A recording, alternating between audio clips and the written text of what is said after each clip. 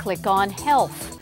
Bob, it's hard to remember the last time we had this kind of stretch of windy weather with such repercussions. Well, yeah, I remember several years ago we had a spring that was relatively dry and we had several days of really bad fires, but it has been several years since it's been this bad, and it may get really bad again during the day tomorrow.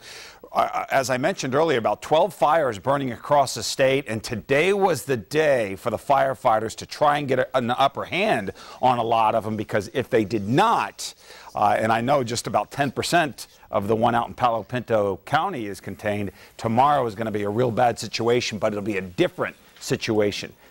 Yesterday, if you remember, those fires were, the ones that developed were pushing off to the south and southeast because we had extremely strong 50-mile-per-hour northwest winds, but tomorrow they're going to be out of the south. So the fires may start to creep northward during the day. What a beautiful day today, though. Very little wind, bright sunny skies. We've been in the mid-70s, very dry, which is nice as far as it feeling nice, but it's not nice when it comes to drying out the vegetation out there. Here are the clear skies, a little patch of cloud cover coming across Oklahoma. The storm system is gone, and luckily even the severe weather now along the East Coast is beginning to diminish, but the damage has been done with all the fatalities. This was by far the worst storm to move across the nation so far this spring. Here are the current readings. Look how pretty it is. Middle 70s, lower 70s to the north and east. Temperatures approaching 80 to the south and southwest. Here are those dew points, though.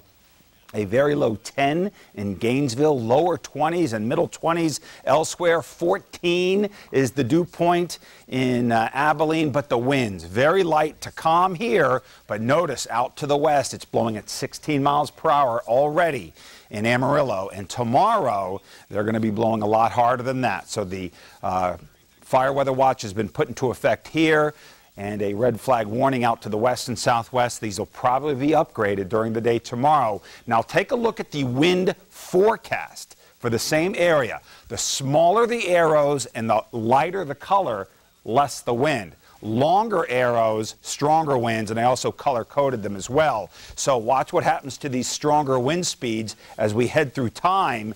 They start moving to the east, and look at the direction tomorrow out of the south, and they're going to be gusting to 40 miles per hour from Wichita Falls to Abilene, probably past 30 miles per hour here.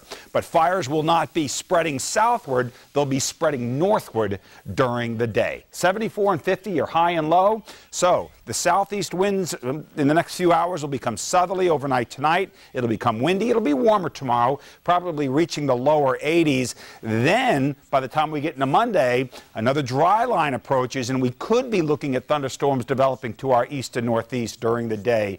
We'll take another look at that tomorrow. A windy day tomorrow with highs in the lower 80s. Clear skies near 50 tonight. A nice night for tomorrow. The wind returns once again despite sunny skies. 80 to 85, about 83 with the wind blowing pretty hard, 15 to 30. Monday into Tuesday, we'll have to look out for the potential for some thunderstorms.